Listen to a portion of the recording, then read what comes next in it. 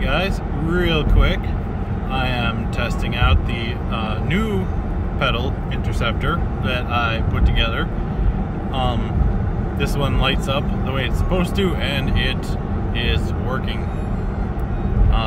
Okay, this isn't the best example because I seem to be behind a semi who's going 70. Let's see what happens. Oh, now we're slowing down. You can see the cruise control icon is white.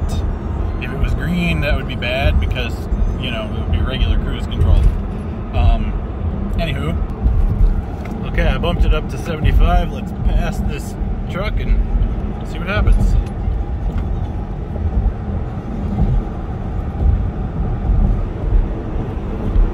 Really, those lights make it kind of hard to get a good shot of that, but this is a Chevy Bolt, so what we are doing right now is called Vision Only Adaptive Cruise Control. It has a name. I used to call it camera based, but VOACC is easier to type than camera based ACC. I must say it is a really nice feeling to build a piece of hardware that you had just built that didn't work, and then you do it again and it does work. Pretty sure there was something wrong with the board on the old one because the LED light on it was very dim compared to this one. But I vaguely remember when I was ordering parts that I might have gotten a different spec LED.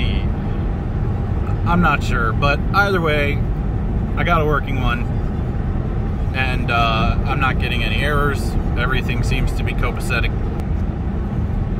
Here we are slowing down. I do not have single pedal mode turned on at the moment because it gets real jerky when you do. And I know it can be fixed because there's other older ports that don't have this issue. Even my port from a year ago didn't have the jerky issue. So we'll figure it out. But kind of excited. I built one that works. Alright guys, thanks for watching.